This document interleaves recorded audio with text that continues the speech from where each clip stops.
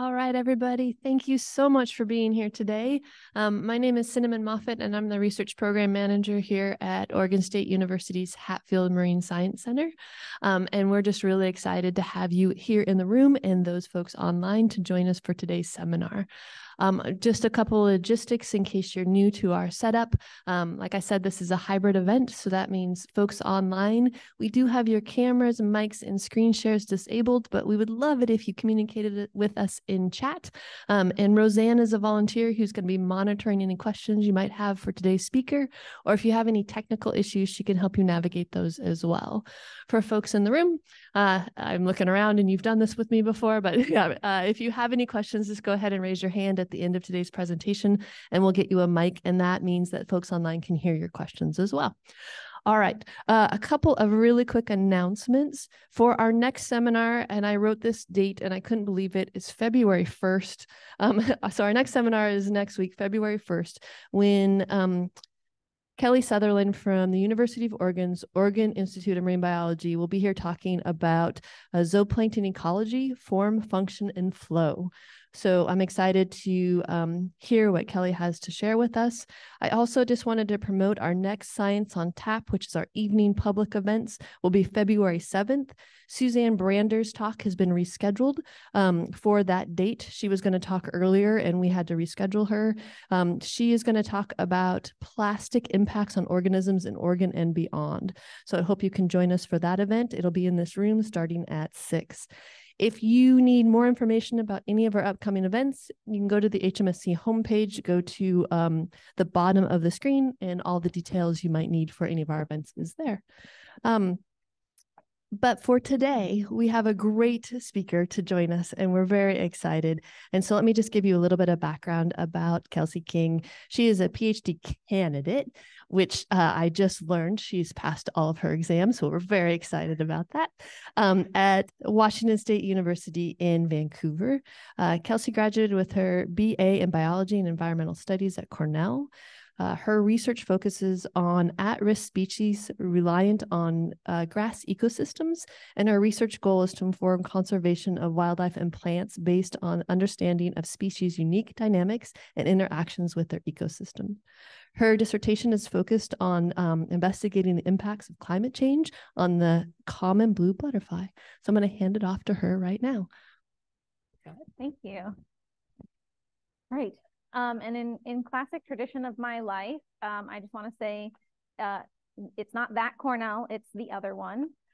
It's Cornell College in Mount Vernon, not that Mount Vernon, the other one, Mount Vernon, Iowa. And I currently go to Washington State University for my PhD. And of course, it's not that campus, it's the other one in Vancouver, not that Vancouver, the other one, Vancouver, Washington. Thank you. I've been accumulating these for many years, so it's great to be able to share those now. I'm also now currently, since I finished my exams and I'm just writing my dissertation, I chose to leave teaching and just focusing on writing to be a Fish and Wildlife employee, which has been really exciting. I just started this fall, and I'm actually now the species lead for the butterfly I studied and we'll be talking about today, Fender's blue, and also the lead for Taylor's checker spot in Oregon. So if you're interested in talking about those, you can pull my email from the end and reach out. So without further ado, I will go ahead and get started. So today I'm going to pull mostly from one chapter of my dissertation that helps quantify the importance of nectar for butterfly populations. Make sure my laser pointer is on. Okay. So the Fender's blue butterfly is part of a species complex with currently 26 recognized subspecies across the United States. It's threatened in the United States by the Endangered Species Act. There are others that are at risk in the US, including the mission blue, which is also listed under the Endangered Species Act, and you can find that one in San Francisco. And in Canada, some of the subspecies that are really common here are at risk in different territories. For Fenders, one of the important things is seeing how small the butterfly is. A lot of folks don't realize how small we're talking. The wingspan is less than an inch, but you can actually see the butterfly perched on my ear here. If you are a hiker, you might have been visited by a blue butterfly at some point. They like to visit people and lick the sweat off our socks, our wristbands, and in this case, my ear. And this actually happened to be my birthday, which was a really fun present. And I was with my advisor who had actually done her dissertation work 15 years before at this site. So it was fun because she got to take lots of pictures of this and has used it in some of her talks to show the scale of the butterfly. All right, so without further ado, let's talk butterfly life cycle. So since I'm at a marine science center, I'll go through this one a little more slowly, but it's very similar where we have lots of stages. For butterflies, we're always going to start in the egg, our little babies. These are the eggs. You can see a finger here as a reference for how small these are, usually just a couple millimeters across. These happen to be hatched eggs. If you squint really hard, you can tell they're kind of a little donut, and that's because the caterpillars actually emerged from these. And for fenders, they're typically going to be eggs throughout lupin patches in May, June. Those caterpillars hatch about 10 days after they're laid, and they're very small, and they look almost exactly like the lupin leaf, being the same color. And they won't get too big. They just get a little bit bigger before entering diapause. So the summer starts to get really hot, they will go into the soil. This is an upturned soil chunk next to a lupin. So it's about 2 centimeters in very mossy, light soil. And you can barely see this caterpillar starting to turn red, which is what tells us that it's entered diapause. They're green because they're eating fresh plant tissues, so the chlorophyll is making them green, and then they turn red once they stop eating. So this one's a fun color changing indicator of diapause that you don't get in a lot of butterfly species. So it's a fun one to see. And so by July or August, most of these caterpillars are going to be in the soil, sleeping. Then they'll overwinter and pop up in the spring, usually February, March, depending on how cold we are.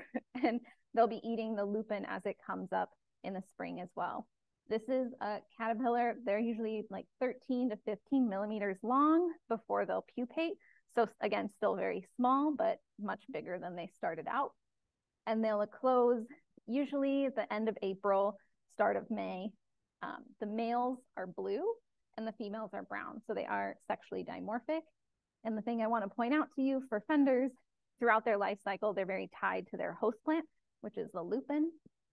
So you can find them in and around that. Even as adults, they're not dispersing very far from those host plants. In my research, I used 2 other subspecies, so I'm just going to show you them. They will all look very similar, so I'm not trying to play tricks on you. They do look the same. The Puget blue here is found west of the Cascades in Washington. So it's going to be in the South Puget Sound around Olympia, also in the Olympic Peninsula.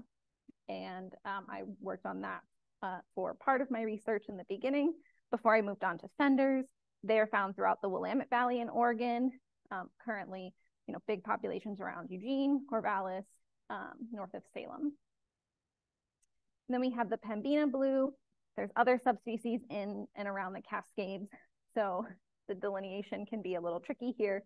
But for the Pembina blue, it's the most common one throughout the United States and Canada, spreading essentially from west of the Cascades all the way to the Rockies.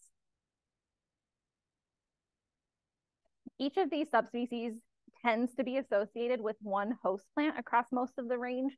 They can vary depending on site and still be considered the same subspecies. But overall, Puget blues are often found on sickle-keeled lupin, which looks like this, Lupinus albicollis. Fender's blue is generally found on Kincaid's lupin, Lupinus orcanis, which is also a threatened species under the Endangered Species Act. And then the Montane blues, many of you probably seen this lupin on your hikes. It's called broadleaf lupin or Lupinus latifolius, and it's my favorite because it smells amazing. So next time you're hiking, check it out. The plants that are providing nectar include the lupin and some of these plants. So just to give you an idea of the diversity of plants that they will be visiting and trying to get nectar from. When we're talking about nectar plants and trying to figure out what is food for a butterfly, folks usually use something called floral syndrome for pollinators. And you can kind of think of this as fitting the puzzle pieces together. And it's part of how the flower is attracting the pollinators. They're using color, scent, flower, shape, the depth of the flower. That determines where the nectar is in the flower, and other physical characteristics like, can the butterfly perch on it? Will the butterfly hover to nectar or not? Most of the time, not for butterflies. And then also the nutrients provided. If you eat a bad apple, are you going to go back to that tree a bunch of times? And if you get a bad apple every time, probably not, right? Some great examples that a lot of folks know is hummingbirds prefer bright red flowers that typically have these long tubes. The nectar is actually held at the base of those tubes, and the long beak and long tongue allows the hummingbird to actually reach that nectar, whereas bees cannot fit their face and their tongue is not long enough, and most butterflies' proboscis isn't long enough to reach into that either. Bees also have a lot of different plants that kind of target them. A great example is anything in the legume family, like the lupins, which are specifically designed to throw pollen at the bee when the bee lands on the flower. It's a very fun mechanism. That's the thing you might want to write down to Google later. It's very cool. And a classic one is moths. So there are a lot of very specific single moth, single flower species where basically no other moth can pollinate that plant. And that's partially because of that nectar holding depth, where the moth has a very specific proboscis, head size, and all of that to fit into the flower. Those are typically going to be white flowers.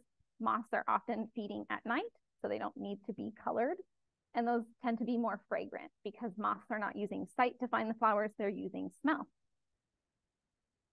There are some mimicry pieces to flowers that can get thrown in this mix. One involves that nutrient piece where things can look like they have good food, but don't. And so that's one of the examples that they're showing here with the butterfly, where this butterfly probably can't tell the difference in color between these two, but the shapes is the same. Bees, you might have heard there are some flowers that mimic the coloration and pattern of a female bee's behind. So the male will go visit that flower and they get pollen on them in that process. And for flies, a classic example with tropical plants that are often mimicking a dead animal in both scent and color. So those are different ways that the floral syndrome can help us here. In my system, it's not as complicated as these mimicries. It's really, can they fit on this flower or not? These like to perch. So we can look back at that figure and can try to imagine, one, can they fit on it? Can they perch? They have a pretty short proboscis, so we're not looking for things with long tubes. So plants like these two, one has a really long tube that's very narrow, so our butterfly is not going to be able to access that. And this, that the larkspur here and this paintbrush has a similar problem with a long tube. It's red. Hey, that sounds like a hummingbird plant to me. It's actually often pollinated by flies, which is fun, that it looks like a hummingbird plant, but it's for flies. If you want to look at that research, I can point you to it later. But these other ones, despite things like the iris maybe not looking like they fit, the butterfly can actually, because it's so small, fit in and around all these crevices. So one is watching the butterfly and seeing how it moves on these flowers, which flowers it's on. But especially when you're doing work like I am, trying to figure out if there are nectar plants that could be used in the future, if climate change is continuing to have our butterfly get earlier and earlier every year, which is what we've seen with Fenders. This part becomes really important to trying to piece together what could be a nectar plant. We also do some nectar sampling to get at the nutrients, which I'll talk about a little bit later. So now, my question is wanting to figure out how important is nectar to these butterfly populations. We know that host plant resources are a necessity. So the resources that the larvae are eating, those lupin leaves, are needed for the larvae to survive to adulthood, right? So we don't get adult butterflies if we don't have enough host plant. So obviously they're a high priority, but both host plant and nectar resources are invested in eggs. So without nectar resources, we might not be able to produce enough eggs to have a viable population. So if nectar resources are improving that fecundity, it's still not 100% clear to us how much they're improving that, and then how does that translate to population? So how does that improvement actually fit into the full life cycle? Pulling back some really fun research on carbon isotope tracking. If you're interested in this fun paper, I have it referenced here, but I'm just going to try to summarize it quickly for you. So what they did was feed butterflies one carbon isotope with the larval resources, the host plants, and a different one with the nectar. So in the eggs that were then produced by those female butterflies, they could track how much of that carbon in the eggs actually came from the nectar that their mom consumed. And what they found is that that ratio differed as the butterfly aged. So when they were younger, they were able to use more host resources. That makes sense, right? Because that's a finite resource. Once you're an adult, you don't get any more host plant. And then it kind of peaked out at a certain level where they were continuing whatever they had developed in those eggs as a pupa was kind of set, and then the nectar was finishing off the rest of the development. And that was different by species. I will introduce the Mormon fritillary up here in a moment. This is a heliconius butterfly, a tropical butterfly. This is a moth. This is the orange sulfur, for folks who might know that one. And this is a checker spot, actually the Baltimore checker spot. Okay, so to give you an example of how nectar is increasing fecundity, I'm going to show you two extremes. So one I did just mention, which is the Mormon fritillary. This formerly Spirea genus, now under Argynnis, so I will use Argynnis from now on, though the old research will all use Spirea. When the butterflies could eat as much as they want in this ad libitum treatment, they were able to lay almost 300 eggs on average. And so this is going to be per female. When they were able to eat only half that, that was about half of the fecundity, right? We're here at about 150. And when they were only able to eat a third of what they could eat whenever they wanted to, it was again about a third. So you can see that if they had no nectar, they would produce no eggs, right? In this case, we follow this line going down. At some point, there's a small amount of nectar that can be given, and they will still produce almost no eggs. So that means that without nectar, this population will disappear. This one's not a question to us. If you don't produce eggs without nectar, you're not going to have butterflies in the next year. On the other hand, the common imperial blue, which is actually not in the same family as the Fender's blue and the blues I study, it's a different blue family because they're from Australia. When they were fed on water, so not fed any nectar at all, they were able to lay over 200 eggs, which is a lot. And then when they were able to eat pretty much as they want, they were able to lay almost 400 eggs. A fun fact about why the high is a little bit lower than the mid, species in the same family, the Lycaenid family, which includes this and the Fender's blue, if they get fed as much as they want, they can put on so much fat that they can't walk. So get a little obesity problem, which I did also see in my own experiments. Happy to share that photo later if you like. So knowing what we know now, I wanted to know if nectar is required to reach sustainable population growth rates. Is nectar required to make that population persist over time or not? And for Fender's blue and other Boisduval's blues, based on past research and what we know, especially from the recovery plan and all the research that went into that for Fender's blue, it seemed like nectar was going to be required, even if it's a very small amount. And then as an application, especially for part of my fish and wildlife work, we want to know how much nectar is required. So translating that lab estimate back to the field. Okay, so how we actually go about this is putting butterflies in cups. So these are double-walled cups. So we have one cup with water, another cup that has a stem of lupin. The butterfly can't access the water, but they can run around the lupin as much as they like. And then we give them a little sponge. And on that sponge, we give them a known amount of sugar. And that sugar represents the nectar. And so they'll get a known amount every single day. We'll count all the eggs every single day. We'll weigh them, see how they're doing, mark how long they live, and also have to take care of all of their babies, which is what's in these cups and why we have all the lupin in the background. So I used 4 treatments for the data I'm going to show you. So first is water. So we fed them no sugar and no amino acids. In this study, I looked at amino acids, but it's not very important for the population dynamics, so I'm not going to talk about it too much here, but feel free to ask me questions. The second treatment mimicked the common composite or Icaricia flowers that are found in the habitat that are one of the preferred nectar resources for Puget blues and less frequently for fenders. And that had about 65 milligrams of sugar per day for each butterfly and about 7 milligrams of amino acids. The next treatment had the same amount of sugar, but just a little more amino acids. So I'm not really going to talk about the difference between these two, but this represents more of the lupin nectar, which tends to be the dominant nectar chosen by Puget blues, which is why we studied that. And this final treatment just has 1 sponge of the lupin and 1 sponge of the flower.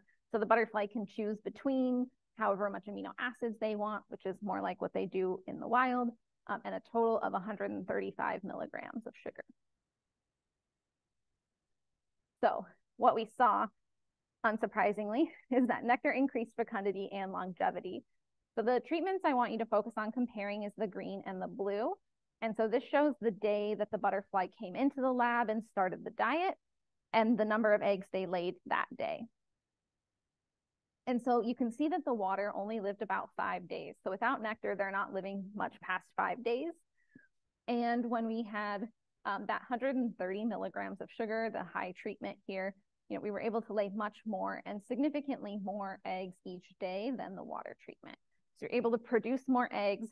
And of course, that meant on average, we were laying many more eggs when we had lots of nectar. And we could, of note, live up to 26 days. That's a long time. Our field estimates are usually somewhere around 10 to 14 days for these butterflies, to give you some context. So in the lab, they can live like 26 days. A long time to take care of a butterfly.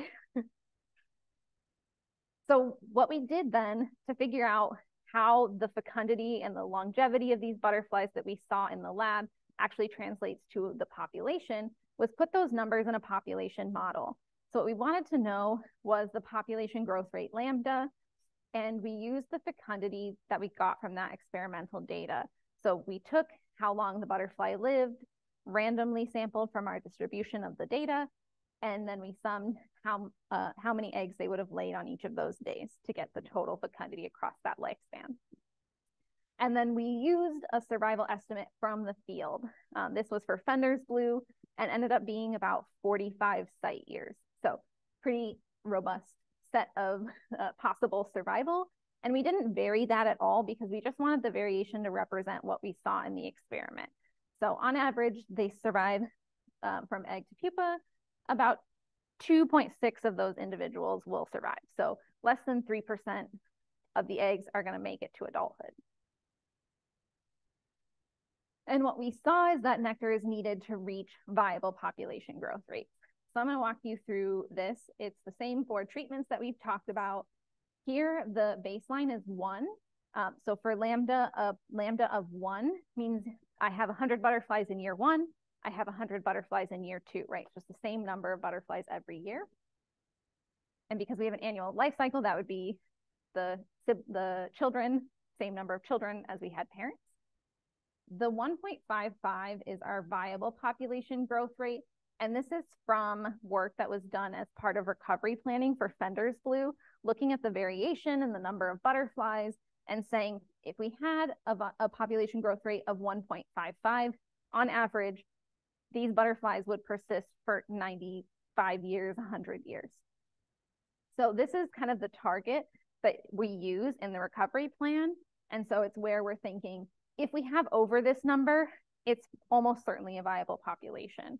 And we see when we have the 65 milligrams of nectar, we're above the lambda of 1.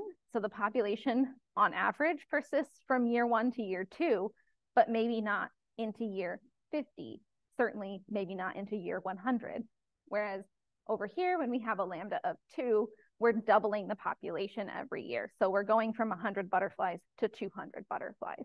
So in that case, if that happens year after year, you get exponential population growth and really crazy numbers of butterflies. So putting that back on the spectrum I showed you at the beginning, that shows us like the range of different improvements in fecundity for our common imperial blue here that laid 200 eggs without any nectar. You know, that's probably less important for their population. Can't say for sure until we put it in a model and look at their larval survival. But for our Boisduvals, we saw like 60 eggs without any nectar. So much fewer eggs. And that represents about 20% of what they laid on our highest treatment. And then compare that to the Mormon fritillary, which basically can't lay eggs without nectar. So trying to put this in a spectrum for us. We'd like to get more information to be able to put that in a population model to actually see if that holds. But just to give you an idea, generally, this is a big table, so don't pay too much attention to what's on here, but more how many species fall into each category. So here, just like the common imperial blue, are species that are laying 50% of or more of eggs without nectar than when they lay. So double the number when they have nectar than when they don't, or up to 100%, where it's the same whether they have nectar or not. And then here's more similar to the Boisduval's blue, where they're laying 20 to 50% of the eggs without nectar. And here in the very small category, like our Mormon fritillary, less than 20% of eggs when they don't have nectar, to 0, like we would see in the Mormon fritillary. If you're interested in actual species, I can talk more about that or refer you to different papers. And the asterisks indicate that I just had to extrapolate data since they didn't necessarily have everything I wanted. And what I want to stress is that, you know, that spectrum I showed you in that table is giving us an idea of how important nectar is, but we can't really assess it without looking at how many eggs do they need to have a viable population. And that's really dependent upon those survival components. Are 2% surviving like we see with the Boisduvals to adulthood from the eggs, or 20%? That's going to change the dynamic. So it's important to put those vital rates into the population model to really get that answer in a satisfying way. So now taking the results to how much nectar is actually needed. So applying it and answering questions that our stakeholders for Fenders are interested in. So for recovery criteria, the target is 20 milligrams per meter. I'll talk through what that actually means in a second. It's divided into each third of the flight period. So in a 6-week flight period, in the first 2 weeks, the peak 2 weeks, and the last 2 weeks, we can divide that into 4, 12, and 4, and I'll show you that calculation in a moment. But generally speaking, the managers, the folks who are actually doing the restoration to keep these butterflies going, think the target might be too high. It might not be needed at all the sites, and also have asked me, do butterflies even need that much nectar? So we're going to take the data that we have and try and extrapolate that over. So first, just to give you an idea of how we estimate sugar in the field, it looks like a sort of complicated equation, but really what it is we take how much sugar is in each flower, we multiply that by the number of days that flower is open, so that's the sugar produced by that flower across its lifespan. We'll multiply that by the sampling unit, since you can't fit a whole raceme of lupin in a tube to wash it and get the nectar. You have to take one flower and figure out what's in that, and then put it to try and get a raceme. And then you want to go in the field and count how many flowers are there. And when you put all that together, you'll get the amount of sugar that's being contributed across the landscape by a given species. So we can sum that up across all the species across the flight period and get that 20 milligrams.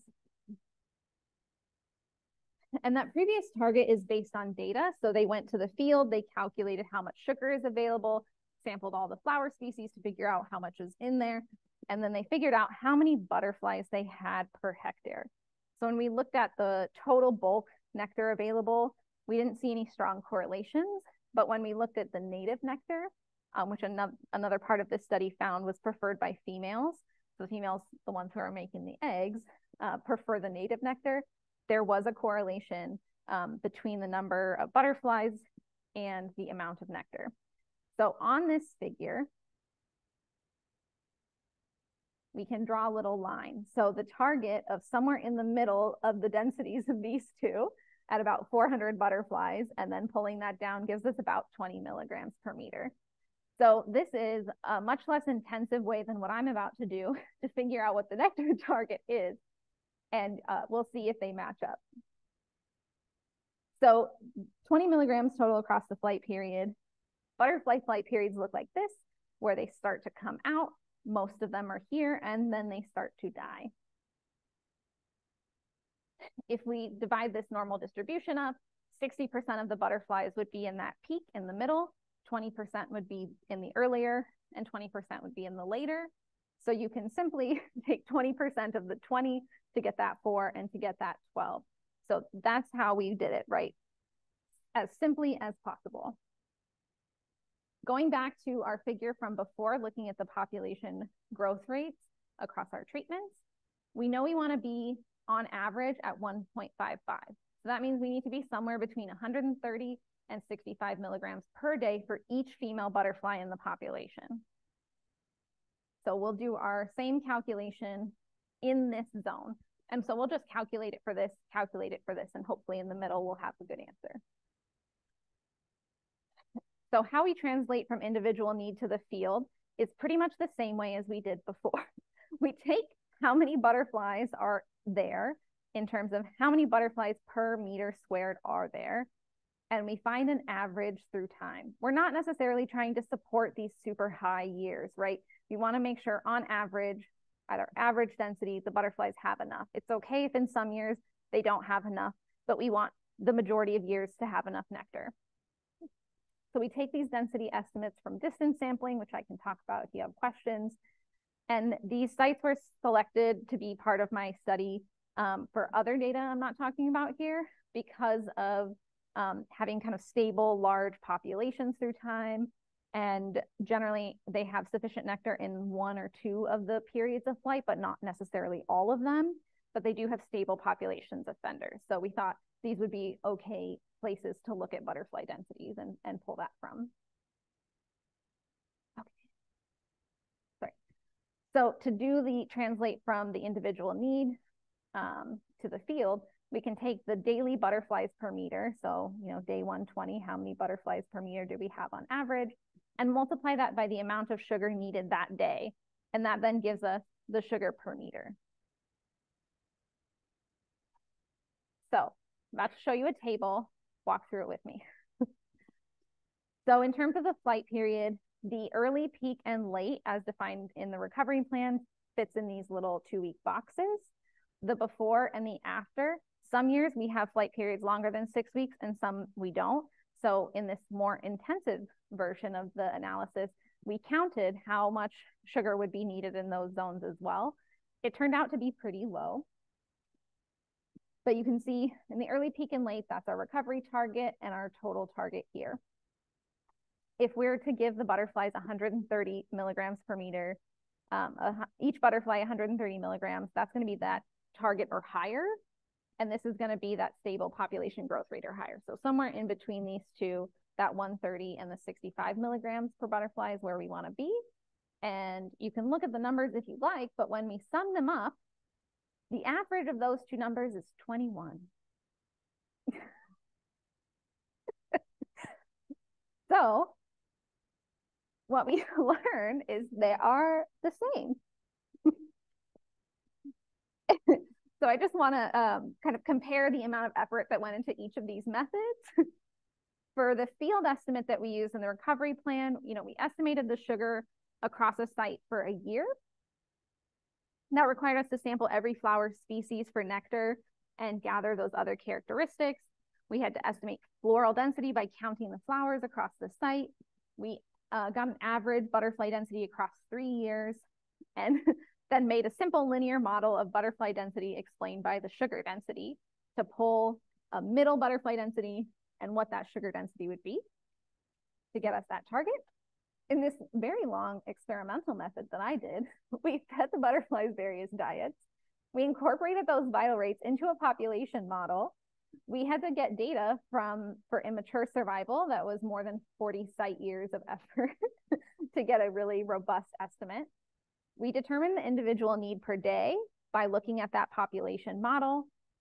And then we also needed a target population growth rate from a viability analysis. Luckily, that was done for me. And then we had to determine the average daily density of butterflies at these good sites across a couple of years. And we had to have past data for those sites to make sure they were sites we wanted to look at. Then we multiplied the butterfly density by the sugar need, which was the simplest step. And then we could just sum it across the flight period to get what the target is. The moral of the story, those two numbers were almost identical. So your estimates don't necessarily need to be comprehensive, individual based, or using these population models to be accurate. Not to toot my PhD advisor's horn, but a really thoughtful study design gave the same estimate as a lot of work did. So that little extra legwork of like sampling all those flowers and getting that sugar density estimate, which initially sounds like a lot of work, but now thinking about how much work I did seems like less work, is a good thing to consider. And if you'd like to look more at that paper, I can send it to you as well. So in conclusion, on average, we saw that the nectar can limit butterfly populations and can probably limit many butterflies populations. There are very few examples that we found where it seemed like maybe they would be okay without nectar. And so in terms of recovery planning or restoration, those nectar resources are just as important as host plants in many species. The nice caveat for folks who are familiar with butterflies know is many host plants also provide nectar. So that kind of takes a little bit of the burden off us to really hit the nectar hard. And, but that nectar abundance should still be a high priority. And, don't do a huge amount of work if you can kind of do it in a little bit of a rougher way. And maybe then 15 years later, you can do it another way to show the people that it was the same the whole time. So with that, I'd like to thank all of the folks who've funded things throughout my dissertation, folks who've donated, including SunGrow, Horticulture, and Portland Hydroponics. A lot of my Fender's work was funded through a USGS Northwest Climate Adaptation Science Center Fellowship. I use data that I didn't talk about here from the Consortium of Pacific Northwest Herbaria, and most of my work was funded through the SERDP Department of Defense grant. And I worked on a lot of different sites, including Department of Defense lands and a lot of our great Fender's partners. And then of course, my lab mates, advisor, partner, friends, who've all helped me actually get all the work done. Questions?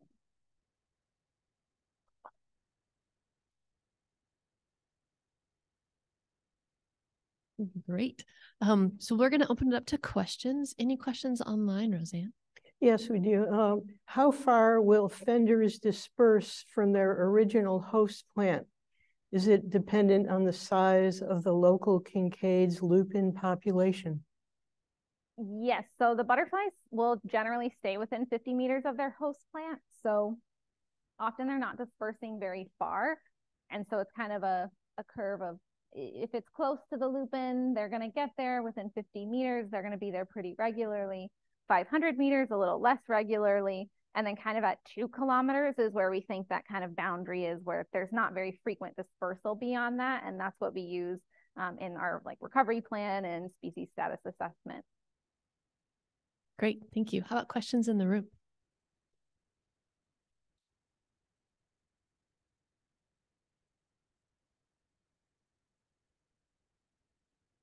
You spent a lot of time on calories, but it almost seemed like at the beginning that diversity was as important, if not more important, of nectar resources. Yeah, so a diversity of nectar resources is really important in the field because the timing of each flower is different every year.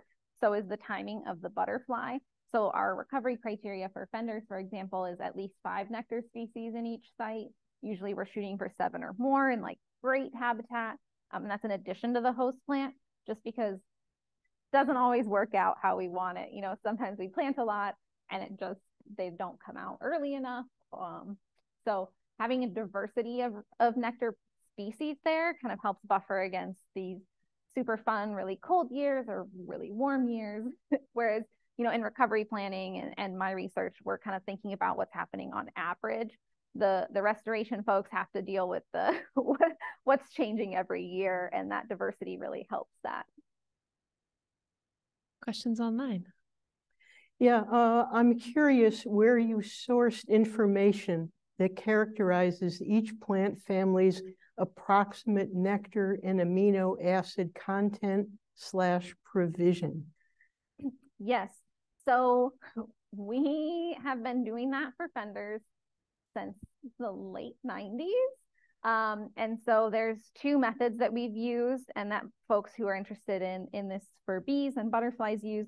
One is nectar wicking, where you stick a piece of paper in a flower and it sucks up the nectar. And then you can use some fun colorimetric assays to see how much sugar is there. Or you can wash the flower, which is what we had to do with a lot of the Puget blue flowers, since they're not super amenable to the wicking piece, where you take the flower, you put it in some water, you wash it, and then you, again, do the colorimetric assay. So in terms of where I source my stuff, we have a large database of all of the flowers we've sampled and what sugar was in that, and then translated that to the flower. So for Fenders, we have a great database, and we share that with folks who are working in similar areas. But you do have to build that yourself, which is why that 90 study seemed like a lot of work at the time, because they did almost 200 samples for a lot of these species. And it was, I think, 15 species total were used in that paper. So it's a lot. Questions in the room? Thank you. Yeah, I've heard a lot about these habitats, these high coast range meadow habitats like Mary's Peak, Mount Hebo, things like that. Does that affect this species?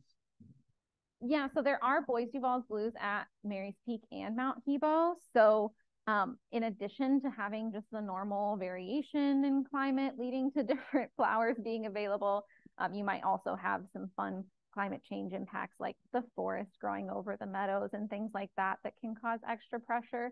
You know, in the valley, we're not as worried about those things, but for the montane species like the Pembina blues, you know, their meadows are really threatened by the tree encroachment. So I would guess that's what's happening at some of those sites. But yeah, I mean, they're also going to need the nectar, and we don't have as great species data for those montane ones and how much sugar is in their flowers. We haven't worked there in the field as much.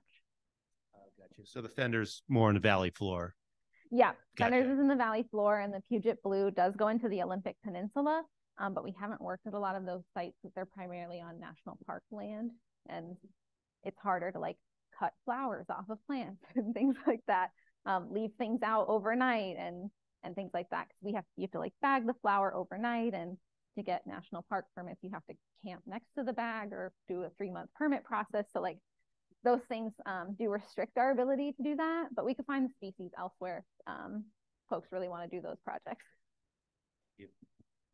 Any other questions online, Roseanne?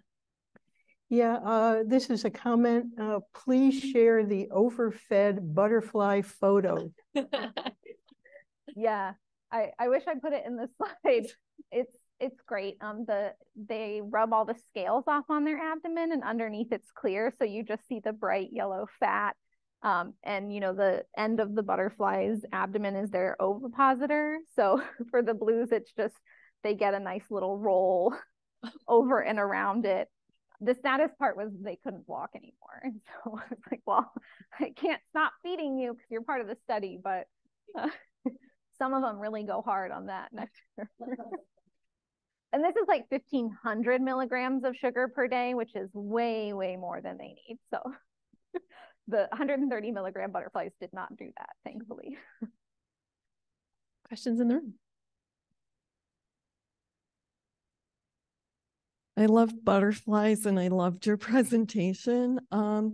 question for you. I know that it wasn't the focus of your study, but you did give kind of context in the beginning with these other types of pollinators. Mm-hmm. And I was wondering if you had even anecdotal thoughts about or observations of competing for nectar with other pollinators. I mean, yeah, maybe hummingbirds wouldn't come into play here, but I have seen bees chase butterflies off a flower, for example. So I'm kind of curious. And you kind of mentioned climate change a little bit, and I would think that would impact populations also of some of those competing pollinators. So I was just curious.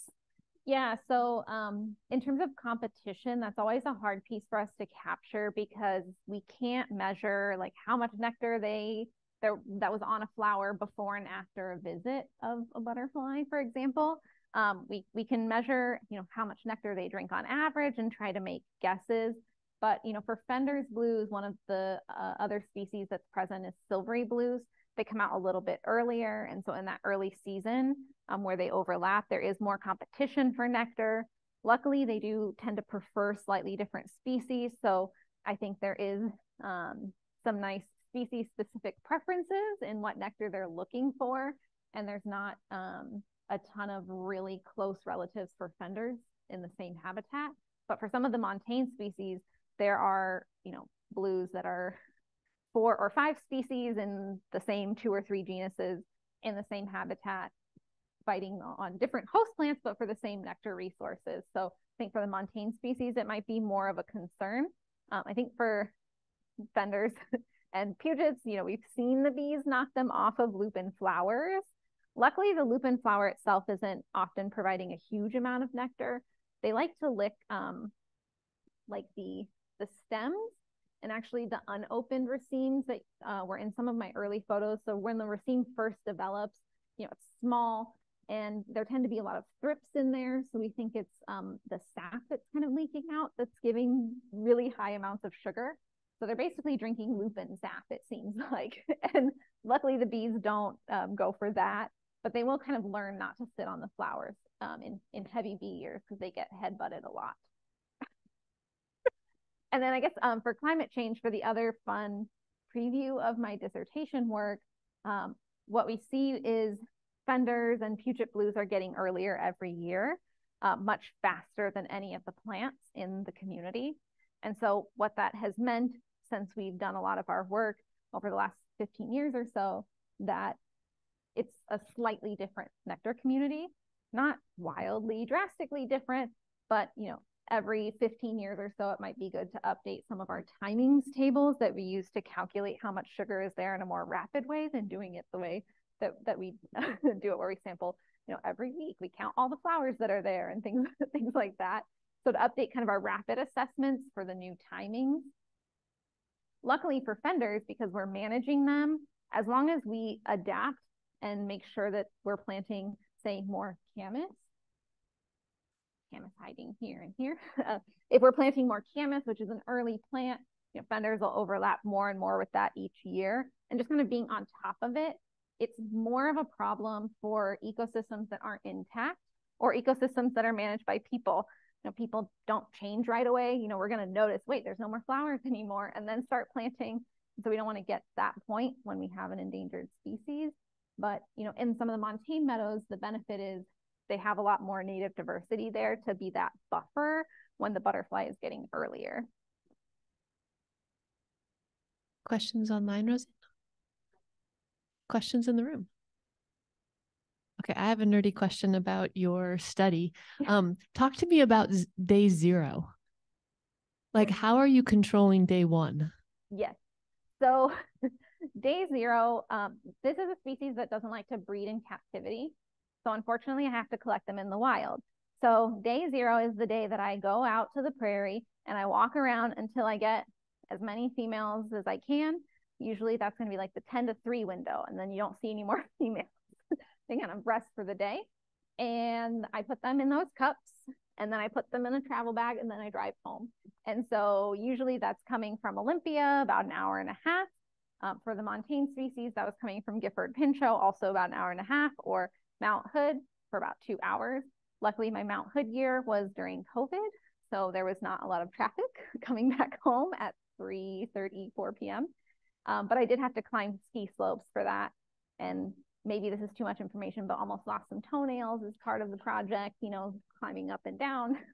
And so the day 0, really we found when we tested with silvery blues, they get stressed out pretty easily. So we catch them, we put them in vials, get to the car and put them in those cups as quickly as we can to minimize the stress. And then they kind of calm down.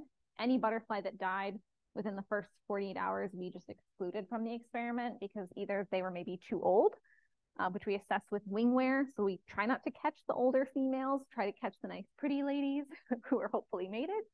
And if they did pass away, you know, maybe they got too stressed out, maybe they were too old. So we excluded those, but that only happened once because we had tried with silvery blues before to make the transition process easy. But once they're in the lab, you know, they're pretty happy because they're getting fed a bunch and in a nice controlled environment without any rain. Doesn't get super cold at night. There's no wind. So they have a pretty good time. How did you account for variability of nectar on their home site? That's an excellent question. I did not. That is the biggest flaw. You found it. Sorry. Yeah, so that part is really difficult to capture without doing really intensive sampling. For the montaniers, I actually had to work at multiple locations to get enough females. For Johnson Prairie, where I worked to collect Puget blues, we knew how much nectar was there. And there was kind of a gap in the nectar, which was not amazing. And the butterflies were not living very long in the wild. So the hope was that because I was catching fresh females, they wouldn't have suffered too long. But we did do dissections of the females once they passed, where we could look in their abdomen, see how many eggs they have. They do start to digest those eggs. So they've invested a lot of those host resources in the eggs. They come out as adults and they fly around, try and get nectar. If they don't find nectar, they digest eggs. So you can kind of see that remnant piece. And the amino acids is where that's coming in, where it seems like if we feed them amino acids, it might be making up for those previous losses. So they can reinvest that in the egg, right? Because they can't build essential amino acids just like we can't. So if we feed that to them, they can put it back in their eggs and kind of make up for that loss. Thank you. Mm-hmm. Questions online? Questions in the room? Kelsey, anything else that you want to say about like your takeaway so we can end on a positive note instead of sort of poking a hole in your study? No, the holes are great. Yeah, I would just like to reiterate, if you think about it first, then you don't have to do all this work to get the same number that you would have got the other way. So that's the moral of the story. You know, you can get these really important recovery criteria type estimates without having to do that amount of work. I promise. Nice. All right. Let's let you off the hook and just say one more time, thank you very much. And for everybody in the room, I hope I see you again, possibly on February 1st. Thanks, everybody.